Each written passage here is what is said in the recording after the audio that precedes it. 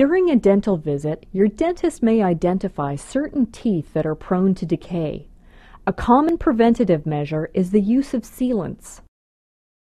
Food and plaque become trapped on the surface of your teeth every day and cause decay if not removed.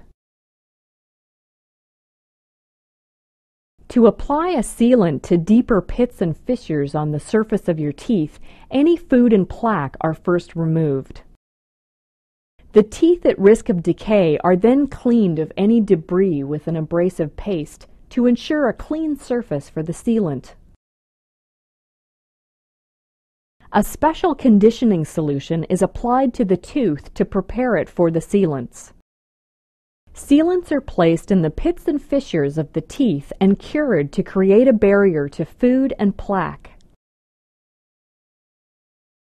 Once these sealants are cured in place, they are an effective barrier against decay in the deep pits and fissures of your teeth.